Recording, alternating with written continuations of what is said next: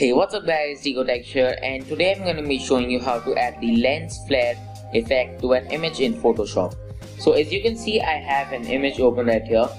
So I'll go to filter, render, and then go to lens flare.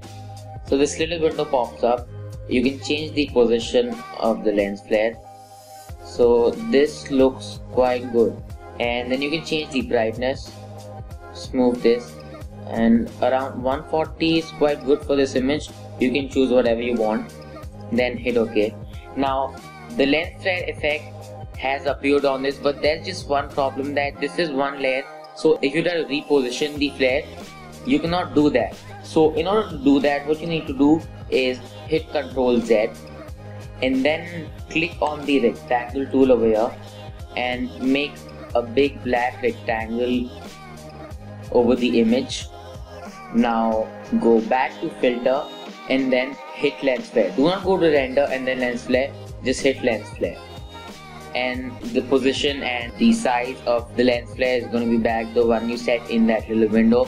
And now you need to get rid of this black thingy right here, the whole black background. So click on this drop down menu that says normal over here above the layers in the layer menu and click on screen.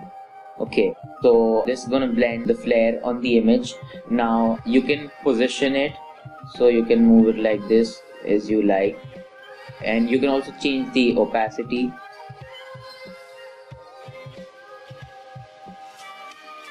Okay, so let's set that to 100%. 100% is quite good.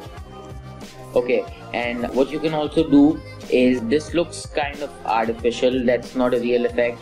I mean, it is artificial, and it does look artificial because these are really sharp edges. So to remove that, what you can do is go to filter and blur, go to Gaussian blur, and then you can blur this a little. So around 2.1 pixels is quite good. Then hit OK, and there you go. This is quite good. So we have the lens flare effect here, and that's how you add the lens flare effect to an image. So that wraps up this video, guys. I hope you enjoyed watching, and if you did, be sure to give this video a like, and if you did enjoy, be sure to subscribe too. And yeah, that's about it, guys. Thanks for watching, and I'll see you guys in the next one. Peace.